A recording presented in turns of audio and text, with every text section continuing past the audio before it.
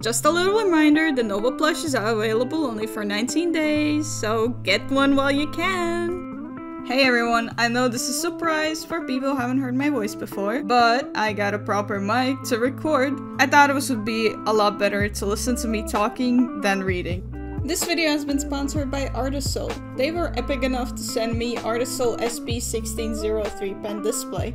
The box includes a 15.6-inch display and a digital pen, a pen holder, cleaning cloth, extra pen nibs, a stand, a nib clip, HDMI cable, and 2-in-1 cable, and 4 different plugs for UK, EU, USA, and AU. The tablet itself is very easy to set up. You don't need any screws for assembly. Just unpack it and put it on the stand or your desk.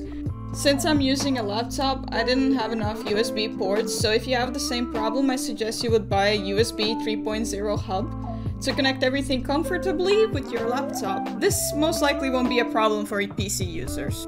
Since you permanently don't have to put the monitor on the stand, you can take it out and use it as an iPad or any drawing tablet. It supports Type-C, and all you gotta do is plug in the HDMI cable into your computer and the other cable into your phone or any device that supports Type-C and start drawing. As an iPad user, this display is the best alternative you could have to an iPad without spending thousands on one.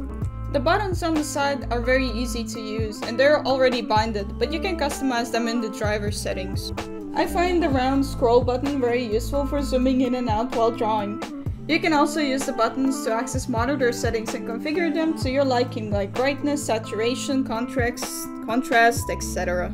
The display itself is very high quality, like you can barely see the pixels. The colors on it are very saturated and easy to look at, and it's perfect for drawing or watching any show you like. Another great thing about this tablet is that it's very lightweight and it feels like an actual iPad. I love using it as my second monitor to compare my own drawings and animations to see if I made any mistakes while editing.